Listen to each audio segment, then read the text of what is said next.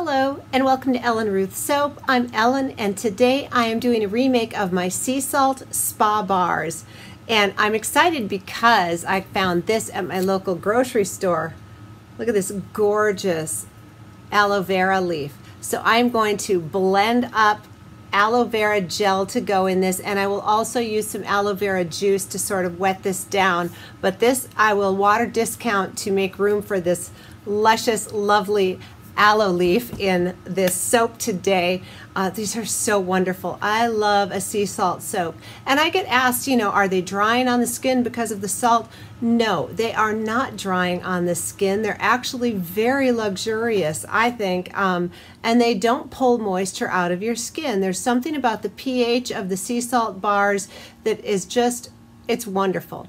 So for the sea salt portion of this bar, I will be using this pure sea salt. I got this at Costco, and this one says that it is sparkling white pure ocean sea salt harvested from the frigid current between Australia and Antarctica. So that's where this sea salt is harvested from. It's just gorgeous, and it's a very fine grind. So these bars actually aren't exfoliating. They just have a really soft feel on the skin.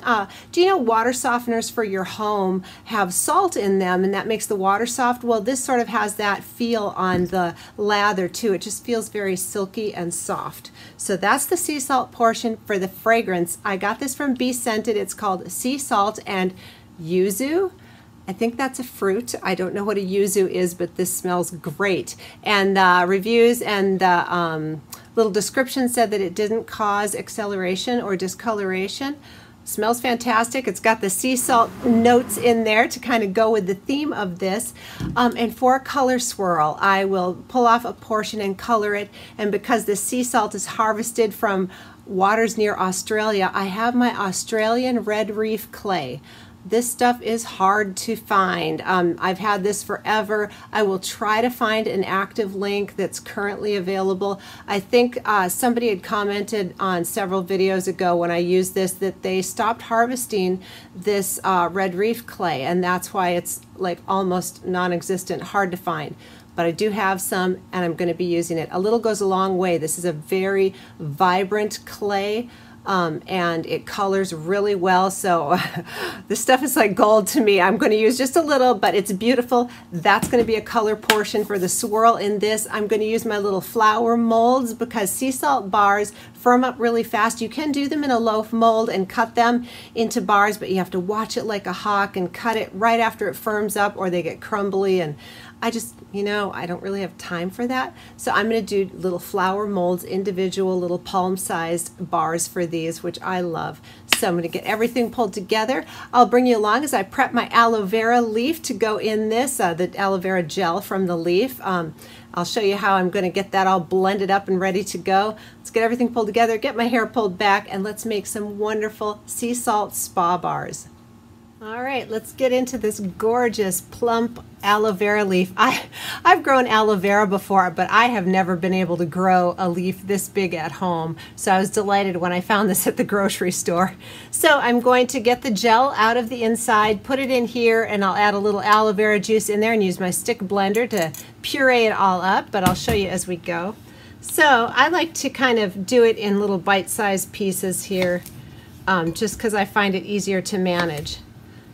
So I take off a chunk, and I like to get the ribbing off here. This is it's so like, I don't know, satisfying and delightful. It's like kind of viscous, and I don't know, I think aloes are amazing. And then just kind of run my knife along the skin edge here. I should probably have a bigger knife, but we'll make do with this one.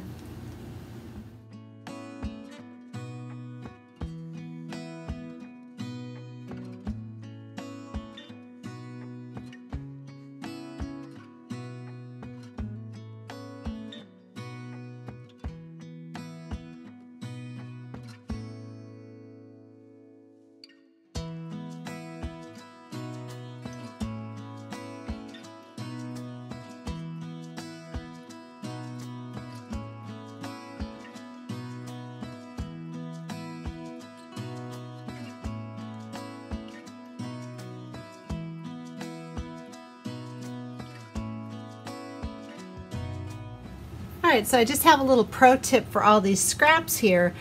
First of all, it's wonderful. You can rub it into your skin. Aloe vera is fantastic, but these would brown up and not last if you just left them sit here. But what you can do is actually put these in a Ziploc bag, individual baggies, and freeze them, and then pop them out of the freezer if you get a sunburn or whatever, because there's plenty of that wonderful aloe vera gel still on these leaves. So you don't have to waste all these wonderful peelings. I like to just freeze them individually into little bags and just stack them up in the freezer, and you can pop them out as needed, and then you have aloe vera at the ready.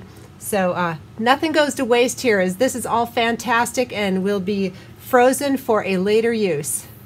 All right, so here's all my fabulous aloe vera gel, and here is the aloe vera juice that I use when I'm not doing actual plant gel. I buy this at, I get it at my local Walmart. It's very inexpensive. It's like $5 for this big gallon jug, but I'm going to add a little in here just to make it blend a little smoother and a little easier to measure.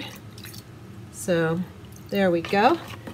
And now I'm going to stick blend this up to a super smooth puree. You could use a, magic bullet or a ninja if you have something, a blender, but down in my soap studio, this is what I've got, so this is what I'm using.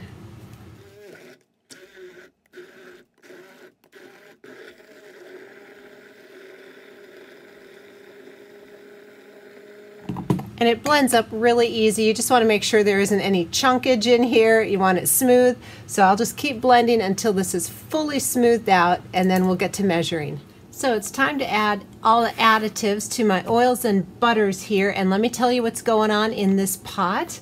I have 48 ounces of coconut oil, 6 ounces of castor oil, 3 ounces of cocoa butter, and 3 ounces of shea butter.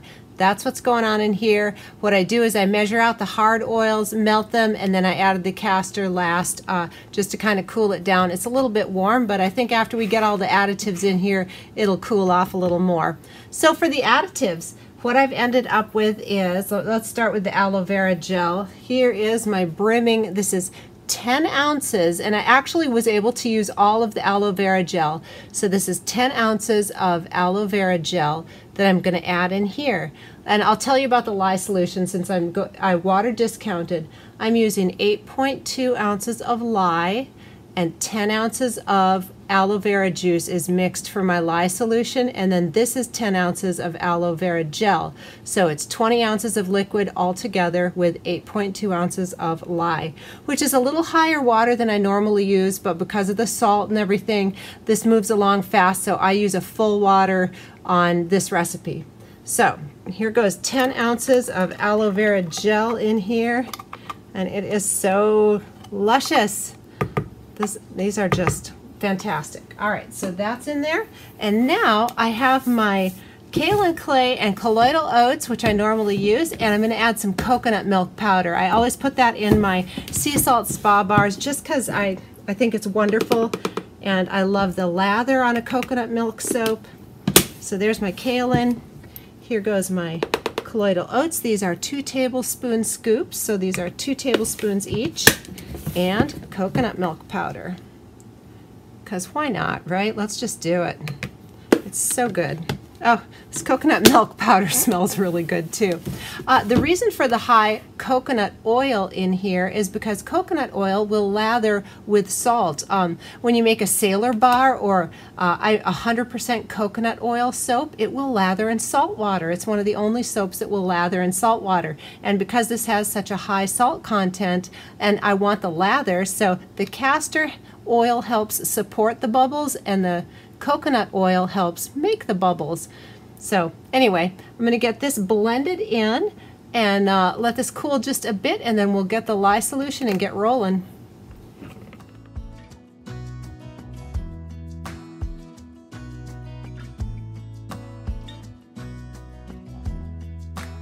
All right, it's time to add my aloe vera lye solution. So again, this is 8.2 ounces of lye, 10 ounces of aloe vera juice in that jug that I got. So to the aloe vera juice, I added a tablespoon of cane sugar, dissolved it, snipped up some tussa silk fibers, then I poured the lye in there and melted them. So that's what's going on in here.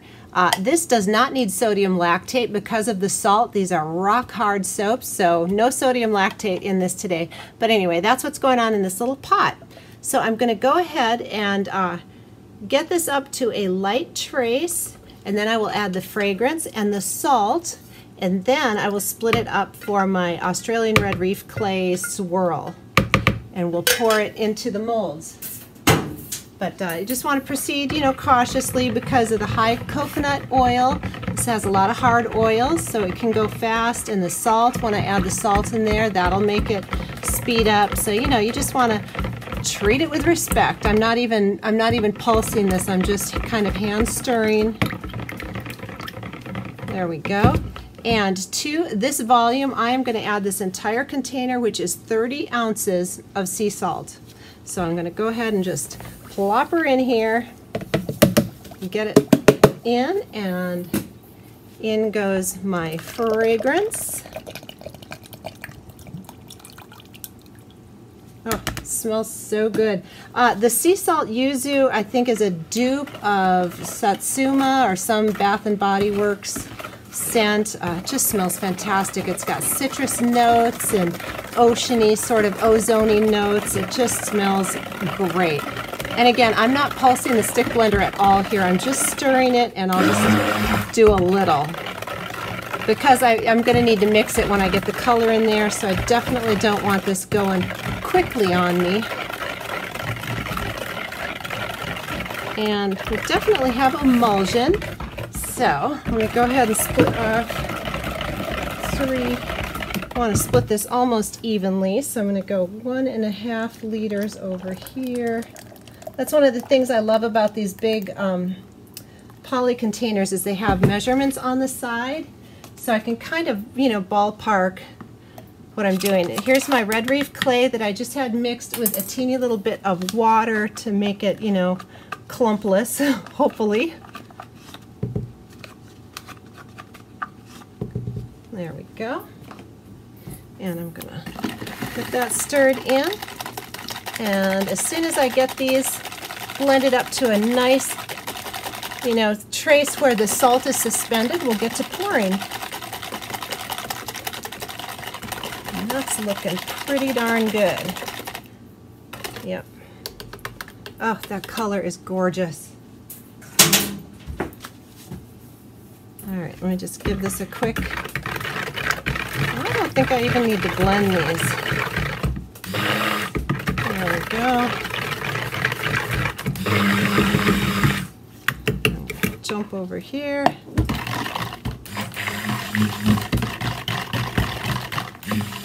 All right, calling that good.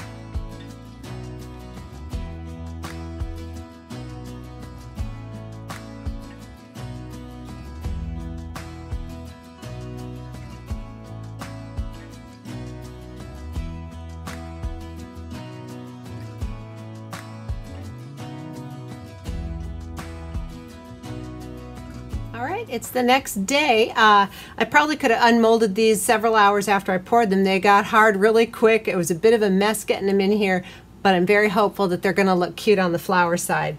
So let's get a few of these out and see what it looks like. You know, that's salt soaps for you. You can actually hand stir them and not blend at all and have it go a little slower than I had, but hello, aren't those cute? And they smell so good today. That fragrance is wonderful. Sea salt yuzu. And I believe yuzu is a fruit. I said I didn't know what it was, but I think it's a fruit. But anyway, how cute is that? All right, let's get some other designs here. Ah, so cute. I love these. All right, I'm going to pull out one of these where it started getting thick and I had to do an in the pot swirl because it started getting thick. But look, even those are beautiful. So I have some that were the half and half and some that are marbled, but I'm loving it. Let's see, here we go. Oh, that one's pretty. I kind of like the marble look too. And then there is a half and half. Oh, so fun. All right, let me get these unmolded and then I'll show you how I clean them up.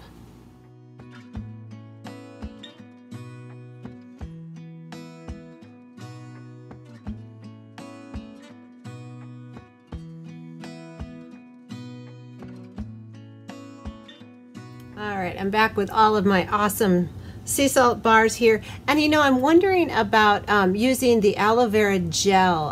When I use aloe vera juice, I've never had trouble with that causing acceleration, but I'm wondering if the gel kind of aided in that too. But anyway, I'm glad it's in there. So there's two ways that you can do these to clean up the bottom. So they're a little rough on the bottom. I am not going to plane these because they're mostly smooth and I don't want to lose the soap volume. But you can come in with the vegetable peeler. Here, let me move this up so you can see. And go around the sides. This is the next day and it's not too crumbly yet. And just get that sharp edge off there so it's comfortable in your hand. I don't like sharp edges on my soap. So that is a nice, comfortable feel on your hand. Now, if for some reason, if they feel too crumbly for that, another way to do it is to take a clean, damp, this is clean, fresh out of the laundry, it's a little stained. These are my soap room rags, so they do get stained over time, but this is clean, and I just damped it with warm water. And you can come along with the edge here and just do that on the edge to smooth it out too, if it feels too crumbly with the peeler.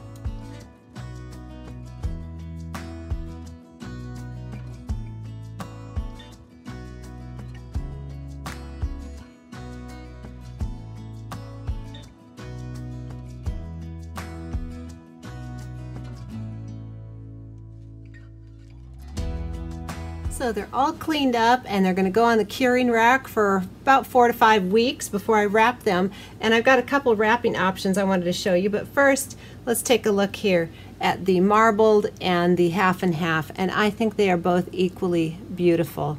I'm happy with both of these. There's one of these, and let's see. So there's a marble and there's a half and half. So I think they're all really awesome. So let me show you, when I have little palm-sized round soaps, I have two options. One is I use these natural unbleached coffee filters, and it gives me a finished look like this, and I just use the label on there as a sticker.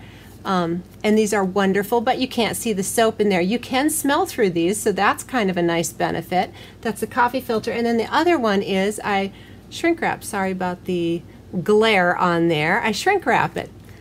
So I will probably shrink wrap these just so you can see the soap through there, but these are two ways that I wrap my round soaps.